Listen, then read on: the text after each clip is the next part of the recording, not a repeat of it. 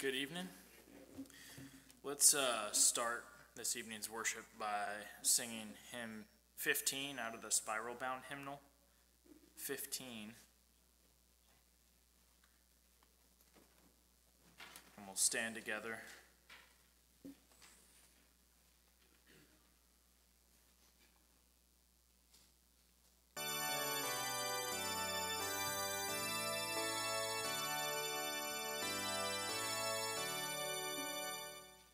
It is finished, Jesus cried.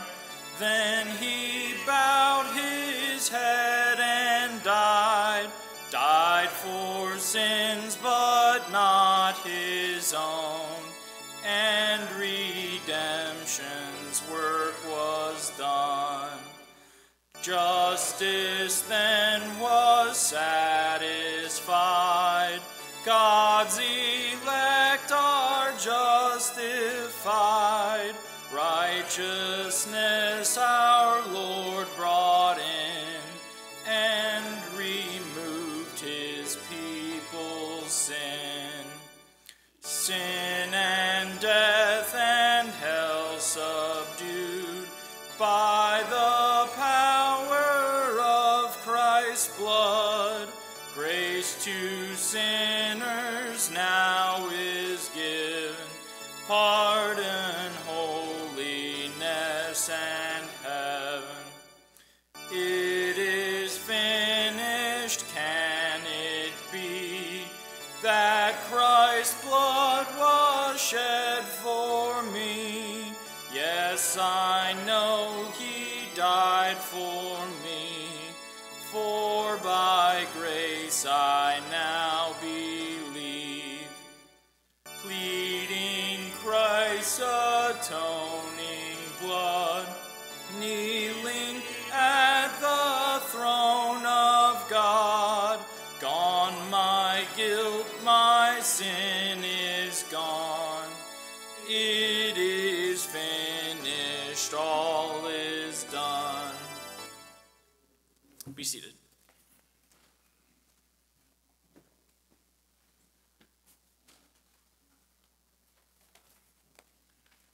No sweeter words to a believer's heart is finished. Everything that God requires, the Lord Jesus provides. Let's open our Bibles to Hebrews chapter 1. Hebrews chapter 1. And we'll begin reading at verse 1.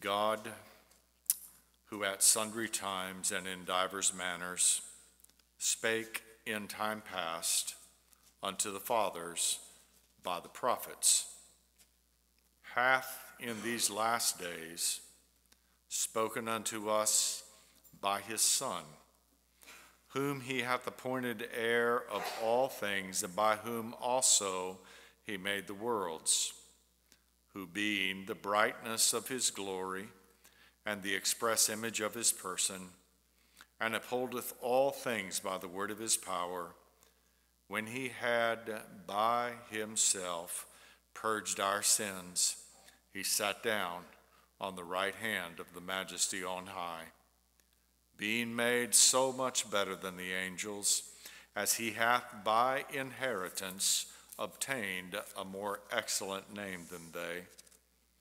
For unto which of the angels said he at any time, Thou art my son, this day I have begotten thee? And again, I will be to him a father, and he shall be to me a son. And again, when he bringeth in the first begotten into the world, he saith, And let all the angels of God worship him. And of the angels he saith, Who maketh his angels spirit, and his ministers a flame of fire? But unto the Son he saith, Thy throne, O God, is forever and ever. A scepter of righteousness is the scepter of thy kingdom. It's the Father speaking to his Son. He calls him God. Thou hast loved righteousness and hated iniquity. Therefore God, even thy God, hath anointed thee with the oil of gladness above thy fellows. That's a reference to the Holy Spirit, and we have an anointing of the Spirit of God in part. He had an anointing of the Holy Spirit in fullness. He was anointed with the oil of gladness above us. He's the Christ, the anointed one.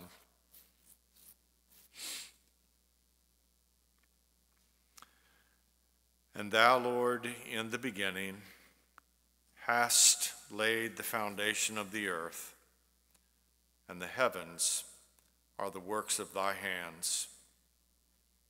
They shall perish, but thou remainest.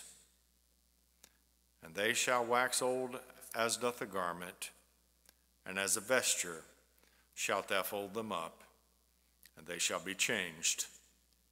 But thou art the same, and thy years shall not fail. Let's pray.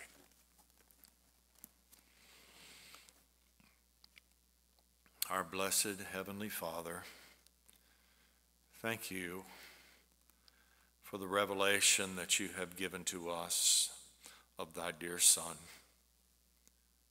Thank you, Lord, that you sent him into this world, born of a woman, born under the law, to redeem those of us who were cursed by the law.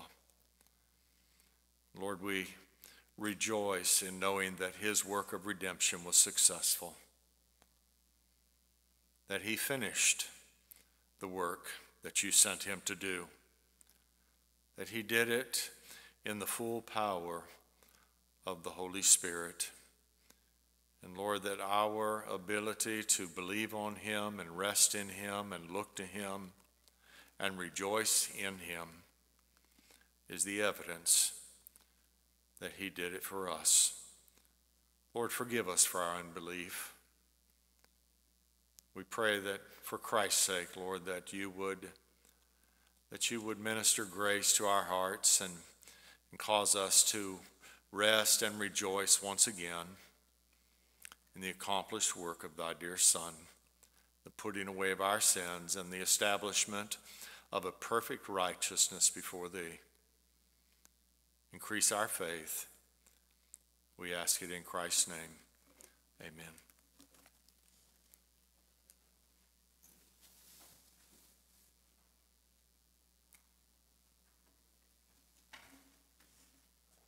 Let's stand again. We'll sing hymn number 17 in the hardback hymnal. 17.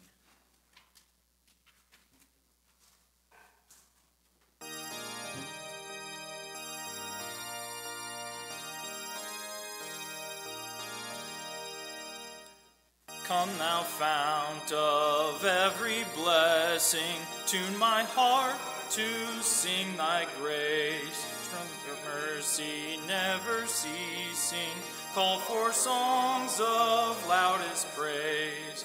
Teach me some melodious sonnet, sung by flaming tongues above. Praise the mount I'm fixed upon it, mount of thy redeeming love. Here I raise mine Ebenezer, hither by thy help I'm come, and I hope by thy good pleasure safely to arrive at home. Jesus sought me when a stranger, wandering from the fold of God. He to rescue me from danger interposed his precious blood. Oh, to grace how great a debtor daily I'm constrained to be. Let thy goodness like a fetter bind my wandering heart to thee. Prone to wander, Lord, I feel it. Prone to leave the God I love. Here's my heart, oh, take and seal it. Seal it for thy courts above. Be seated.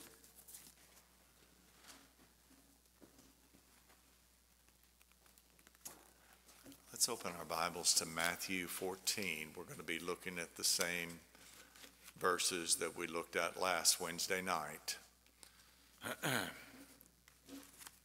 I've titled this message, Christ, Our Righteousness.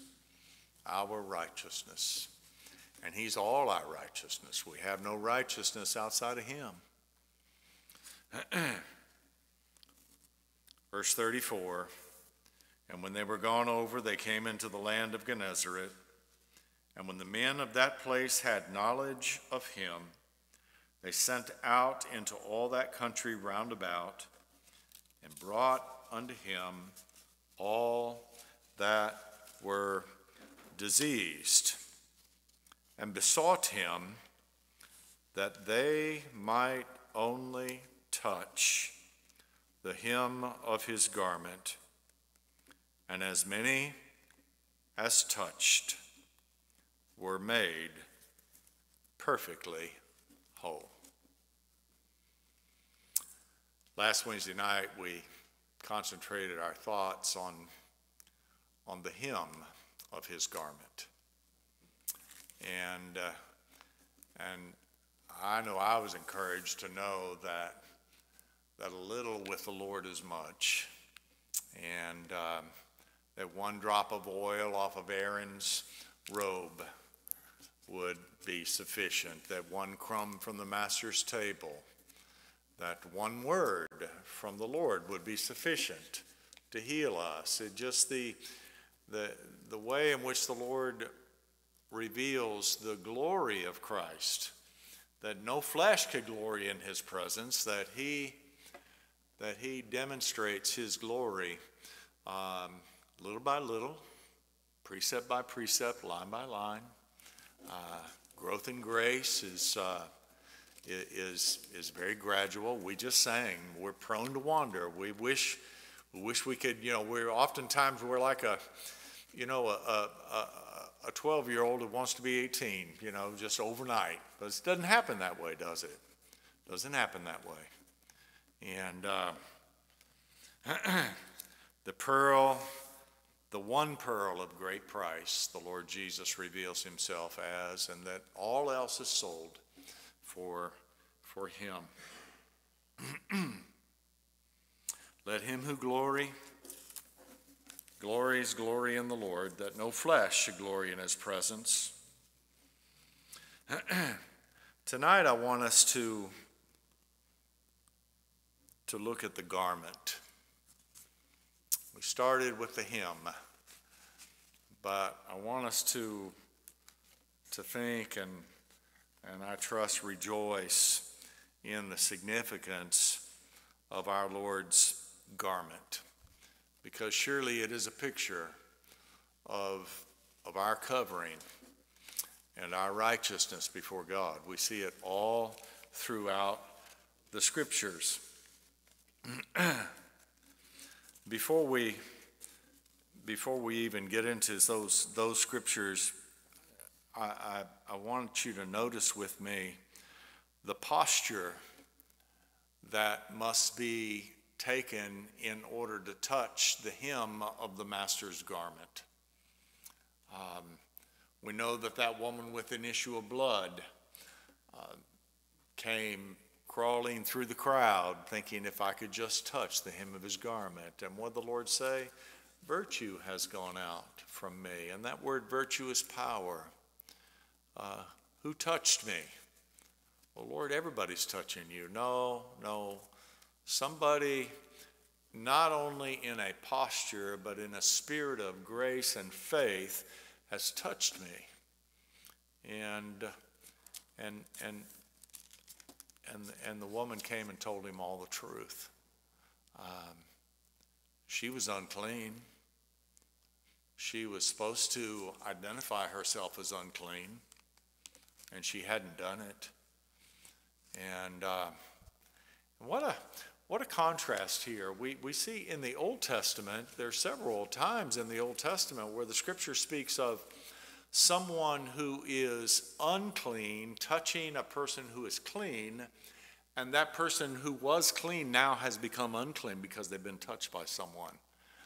And that was the law. And what a contrast there is between law and grace. Because here we have a picture of one who is unclean, touching one who is clean, and in rather making the one who is unclean, who is clean, unclean, he makes us clean. Perfectly whole. Perfectly whole. Now, there was a time when we touched him, and he was made unclean. And that was at the cross. Psalm 85 says that mercy and truth met together. Truth could not be sacrificed for mercy.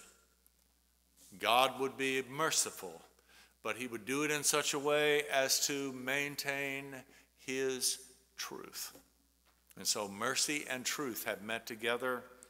Righteousness and peace have kissed each other. How could that be?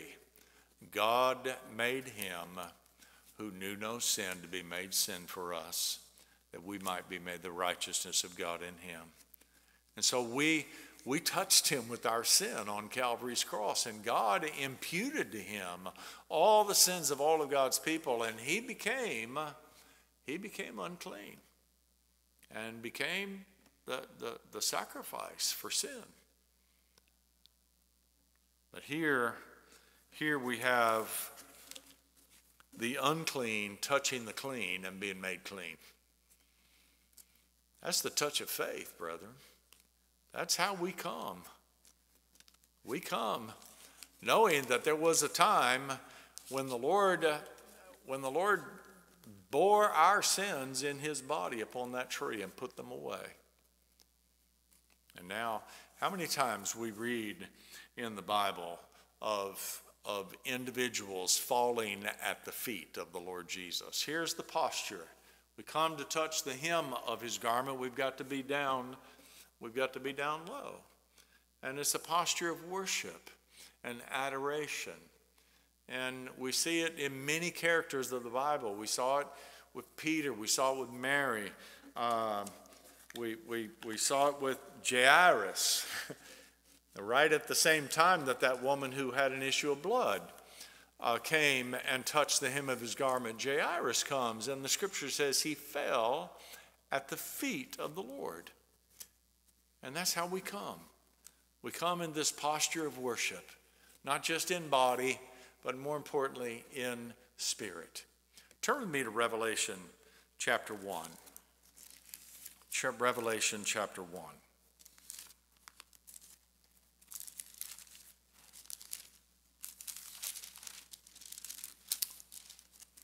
Look with me at verse 17. John has just seen the Lord Jesus in a way that no man's ever seen him before. And he describes what he saw in the previous verses.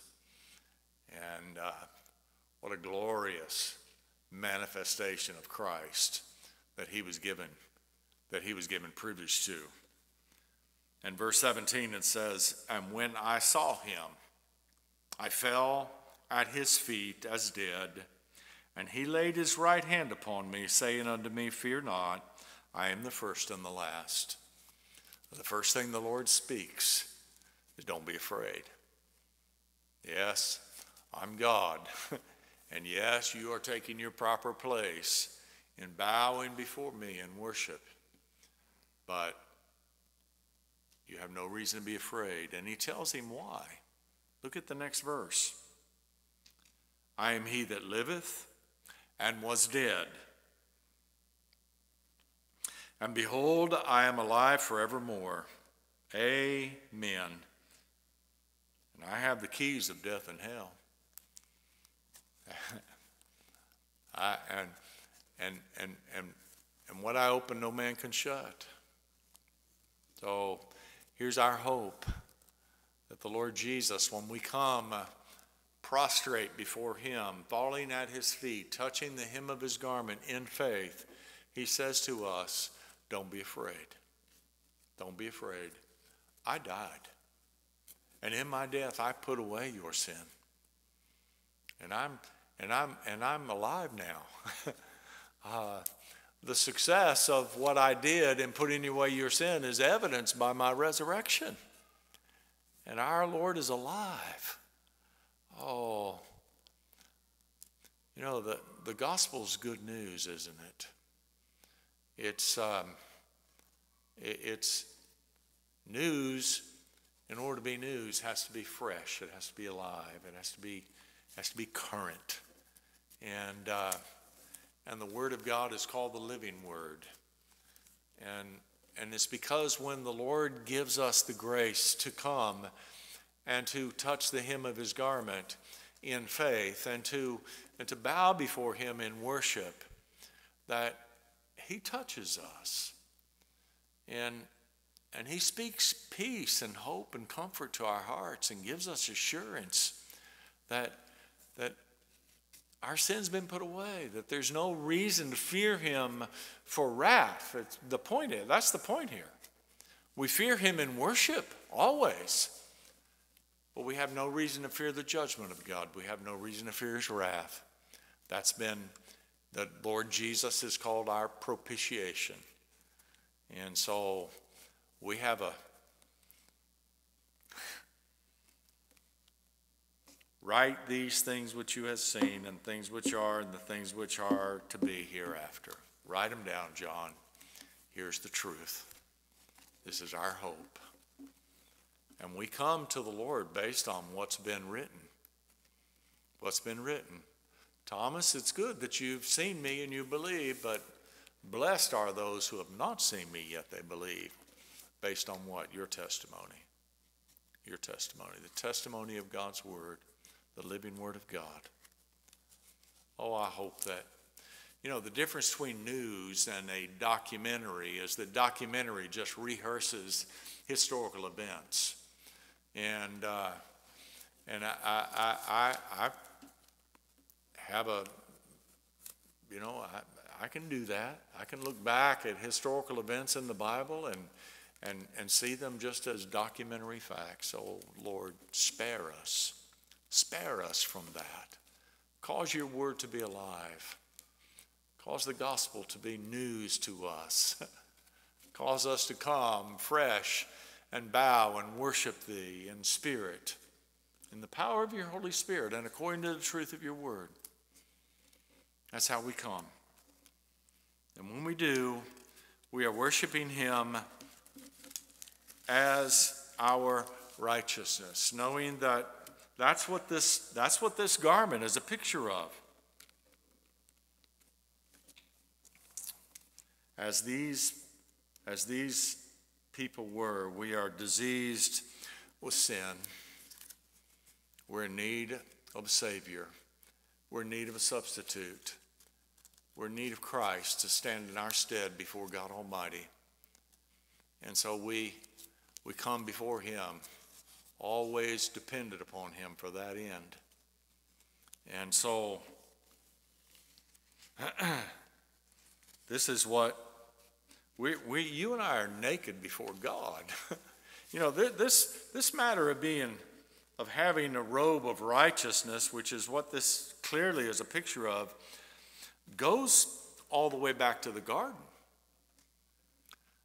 The Bible tells us in Genesis chapter 2, the last verse of that chapter, that Adam and Eve were naked and they were not ashamed. They had no shame for their nakedness. And what happens as soon as they ate the fruit of the tree of the knowledge of good and evil, what happened?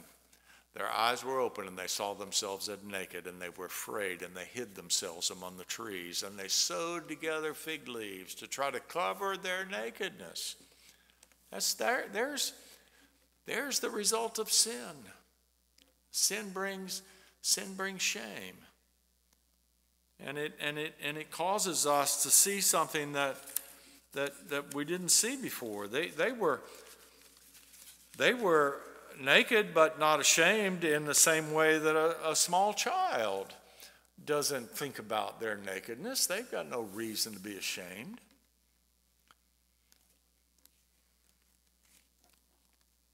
But as soon as that innocence is taken away by sin, we say with Adam, I heard thy voice in the garden, and I was afraid. I was afraid. And the scripture says that the Lord clothed Adam with coats of skin. That's the same robe that we're looking at now. This robe is all the way through. We've got to have our nakedness covered. And the only way for us not to be afraid is to have our nakedness covered before God. And so we're touching the hem of his righteousness, the hem of his garment, knowing that our righteousnesses, all of them, are as filthy rags before God. We have no righteousness. He is all of our righteousness.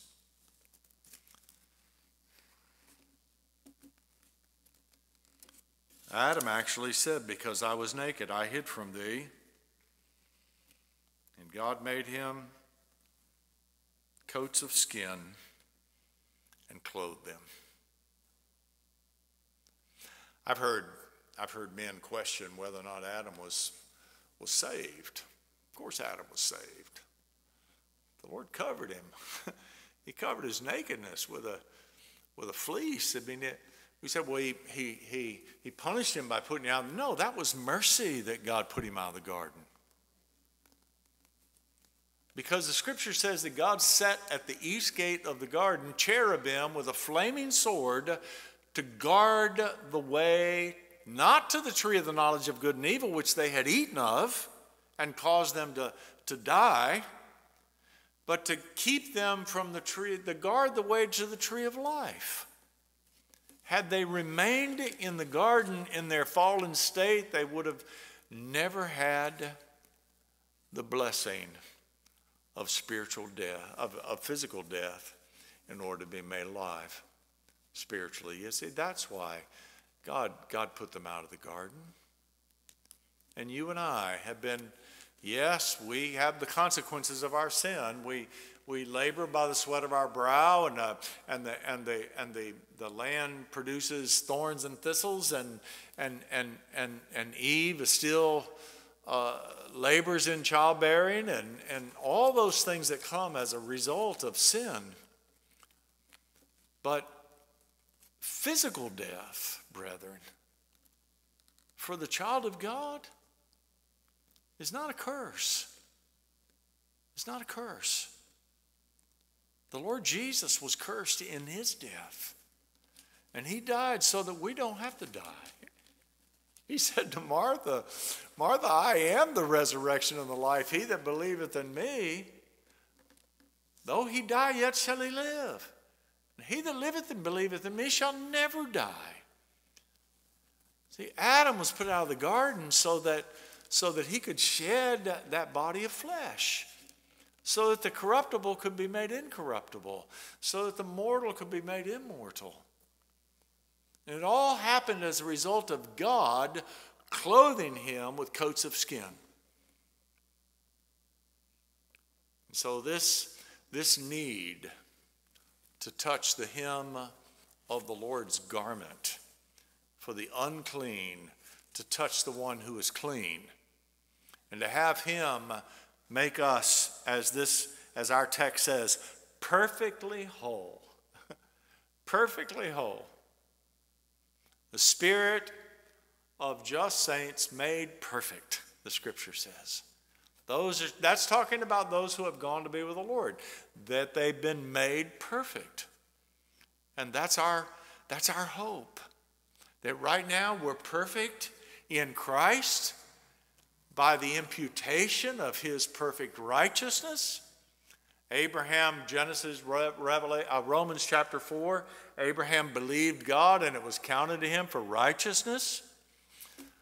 And yet we look through a glass darkly now. But then, face to face. No, what God did for Adam in the garden and putting him out of the garden was God's mercy. It wasn't judgment, it was salvation. It was God providing for Adam so that he could experience the fullness of his righteousness. This word, this truth of the righteousness of Christ is seen in the covering that's spoken of in the Old Testament. That the ark was pitched within and without, and that word for pitched is the word covering. This, you see, we've got to be covered of our nakedness because of our fall in Adam. And here we come, and we touch the hem of his garment, and he clothes us in his righteousness. When John gets to heaven, he sees the saints in glory, and he says, "Who are these in white robes?" And the Lord tells him, "These are the ones who have washed their robes in the blood of the Lamb, and they've been made perfectly white." Perfectly white. Here's where we're coming to Christ for him. You know, I started to title this message, "The Robe of Righteousness," but I changed it to "Christ our Righteousness." Because that's what this robe represents. All the way back to that lamb that was slain in the garden, all the way through to Revelation, the covering that we have before God is nothing other than the person and work of the Lord Jesus Christ. He's our righteousness before God. In Jeremiah chapter 33, "And she shall be called the Lord our righteousness." I love that, don't you? Don't you? That this imputation of righteousness is not just a theological thing. It's not just a doctrinal thing. It's not just something. No, it's the person of Christ, the living Son of God, who gives to his people when they come before him, postured in worship, touching the hem of his garment, that they might be made whole. Falling at his feet, perfectly righteous before God.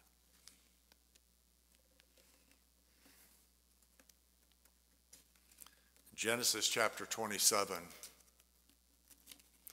Rebekah is going to deceive her husband Isaac by making sure that the birthright that belonged to Esau was going to go to Jacob. So what did Rebekah do? She put Esau's clothes on Jacob. And she took a fleece and put it on his arm, because the scripture says that Esau was a hairy man and Jacob was not. And Jacob goes before his father, Isaac. And Isaac says, "The smell is Esau. And the feel is Esau. But the voice is Jacob." Now, putting all the issues of deception aside, we have a picture here of the Lord Jesus Christ providing for us. That's sweet. What is the smell a picture of in the Bible? It's a picture of prayers. Our prayers come up before him as a sweet-smelling aroma. Is it our prayers that saves us? Is it our saying, "Lord, save me," that saves us? No, it was the Lord Jesus who prayed for us. "Father, forgive them, for they know not what they do. Father, I pray for them which thou hast given me. Peter, be of good cheer. I prayed for you. You're going to deny me, but I prayed for you." And so the smell coming before the Father. And when we pray in Jesus' name. In other words, Lord, fix these prayers and make them right to the Father. My prayers are so feeble. You know, I'm like a 4-year-old out there in the yard gathering up flowers, you know, for my mother. And when she takes them, she doesn't just jam them in a vase the way that you gave them to her. No, she arranges them and she displays them, but only after she's put her touch to them. And so it is with the Lord Jesus, who has taken our prayers, and we pray them in faith. We pray them looking to Christ, looking to him for all of our righteousness. And Esau said, the smell, Isaac said, the smell is Esau. And the feel is Esau. The voice is Jacob. Oh, we come to him crying in our voice. But we're looking. We're looking in faith. And whatever's not a faith is sin. And so whatever we do, we're always looking to the Lord Jesus Christ for all of our righteousness before God. Lord, whatever you enable me to do in service to thee, it cannot be made acceptable because I did it. It can only be made acceptable in faith. And what a perfect righteousness we have in Christ. That covering is all throughout the Scripture. It's what the mercy seat was all about. When the priest would go into the holies of holies, Aaron would go in on the Day of Atonement, and he would place the blood on the mercy seat, and God said, "Here I will meet with you," and that was called a covering. And the Lord said, "When I see the blood, I'll pass by you."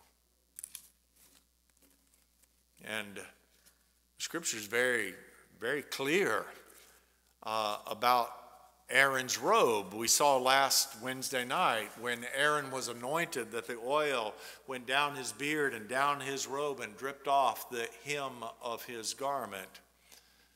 But on the hem of that garment, the Lord told Moses, when you make Aaron's robe, you put on the bottom of the garment, you put a pomegranate and a bell, a pomegranate and a bell, a pomegranate and a bell, all the way around the hem of that garment.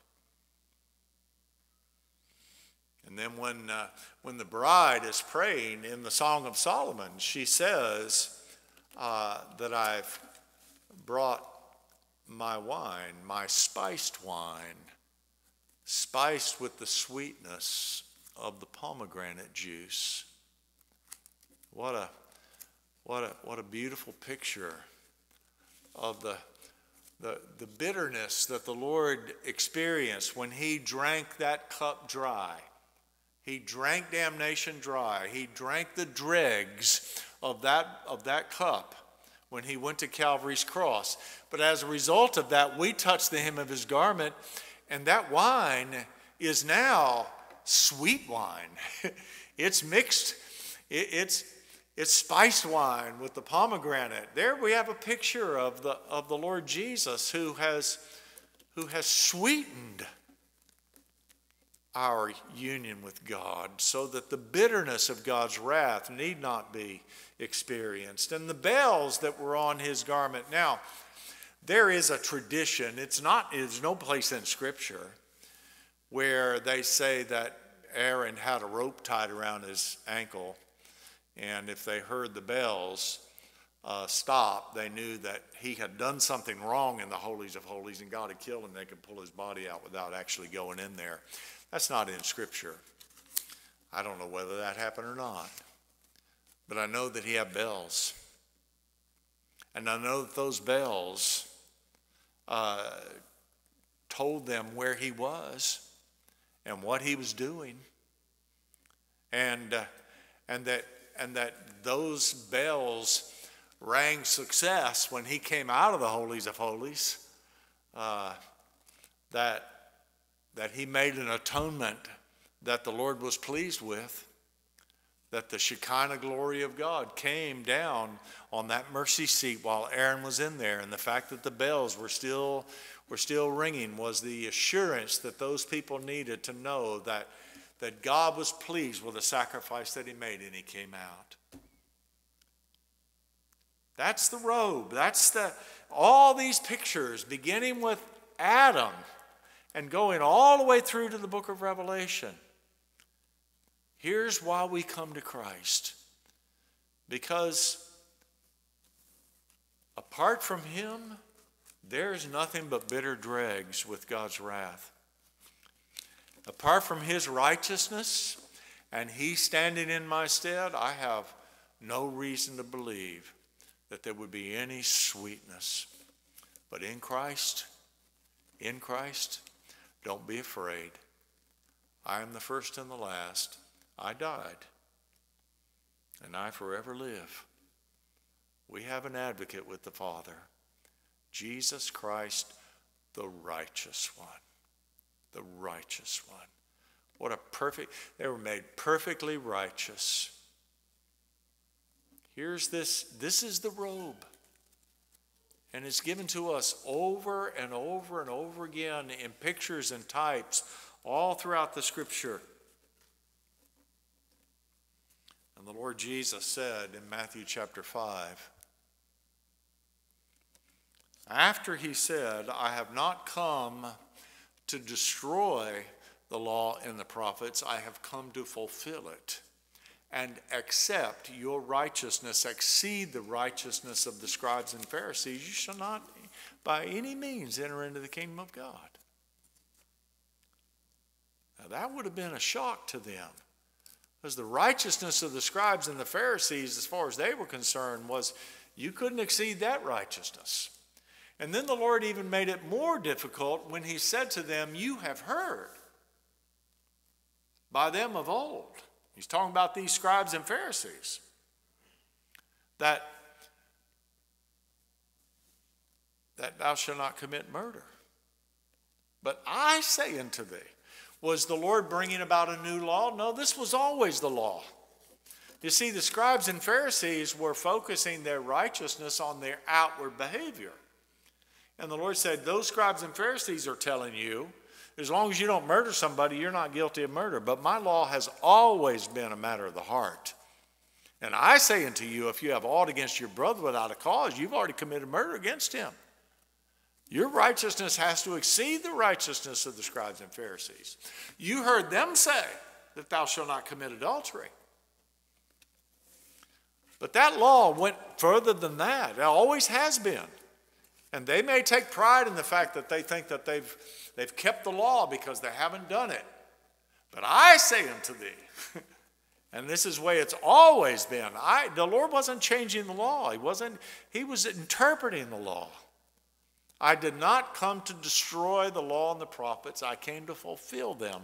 And except your righteousness exceed the righteousness of the scribes and Pharisees, you shall not enter the kingdom of heaven. I say unto you that if you lust after a woman in your heart, you've already committed adultery. Man looks at the outward appearance. God's looking at the heart. Lord, how am I going to have that kind of righteousness? If you're able to see every thought and intention of my heart, Lord, how am I going to have a righteousness? Come like these people.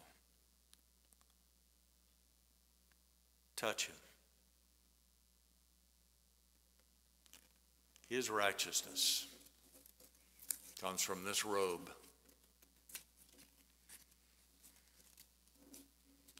Lord, I need your righteousness.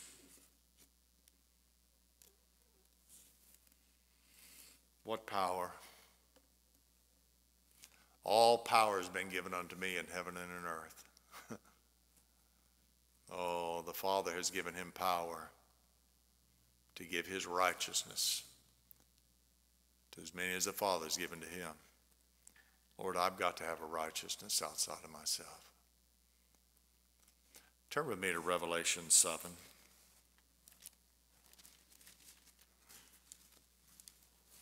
I did a poor job in quoting these verses a few minutes ago. Let's read them together.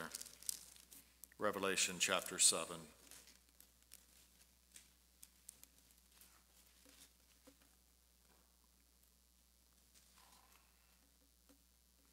Verse 11, and all the angels stood round about the throne, about the elders and the four beasts, and fell before the throne on their faces and worshiped God.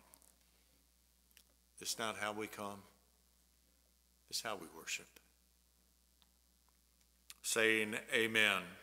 Blessing and glory and wisdom and thanksgiving and honor and power and might be unto our God forever and ever. Amen. So be it. And one of the elders answered, saying unto me, what are these which are arrayed in white robes, and whence come they?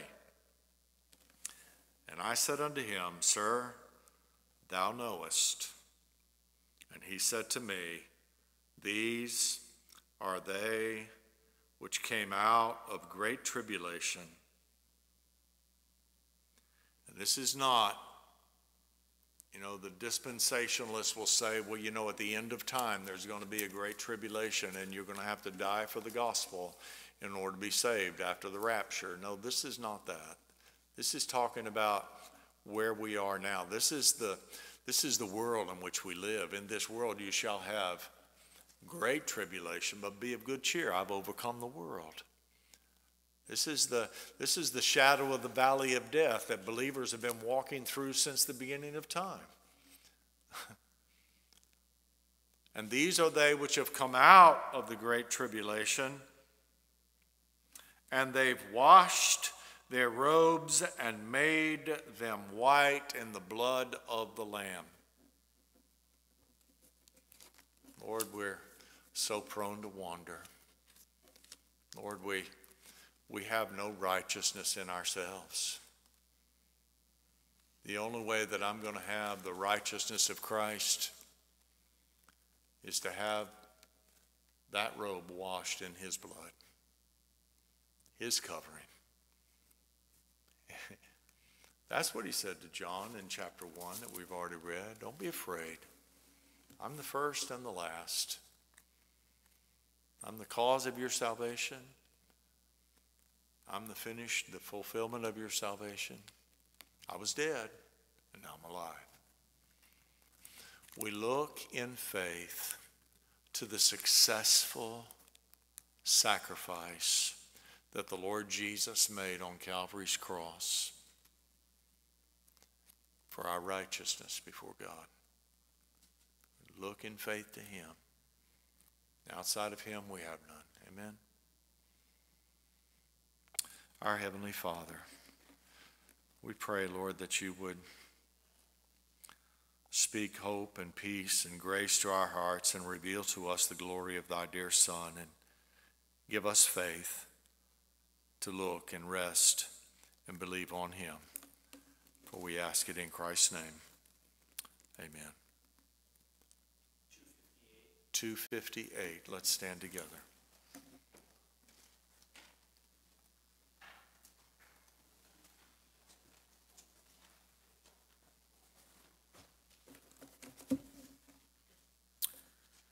A wonderful Savior is Jesus my Lord, a wonderful Savior to me. He hideth my soul in the cleft of the rock, where rivers of pleasure I see. He hideth my soul in the cleft of the rock, that shadows a dry, thirsty land.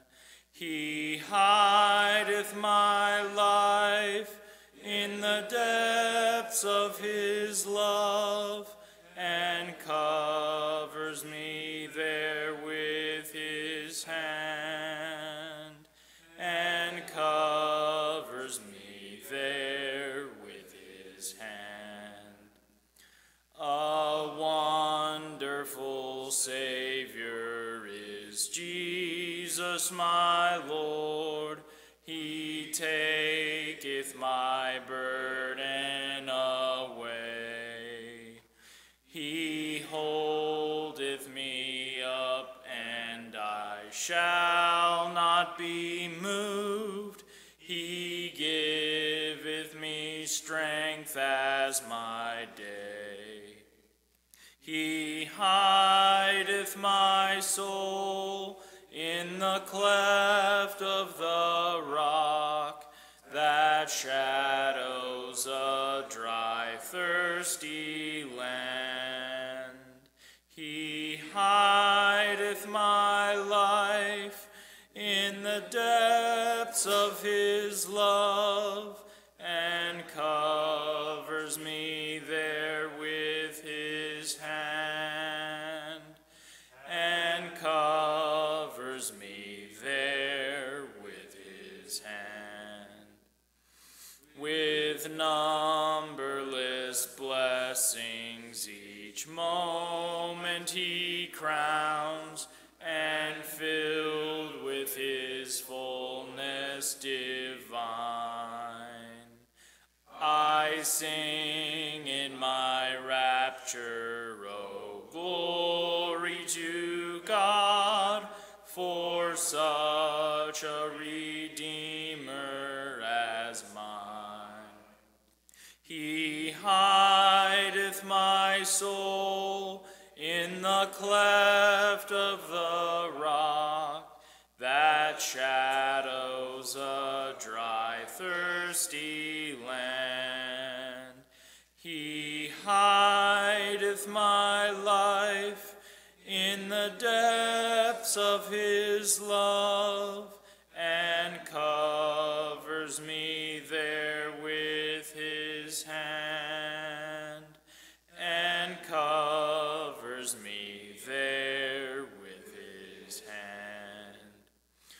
When clothed in his brightness, transported I rise to meet him in clouds of the sky.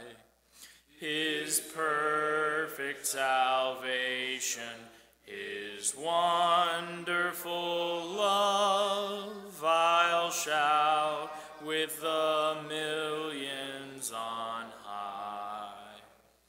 He hideth my soul in the cleft of the rock, that shadows a dry, thirsty land. He hideth my life in the depths of his love, and covers me there with his hand.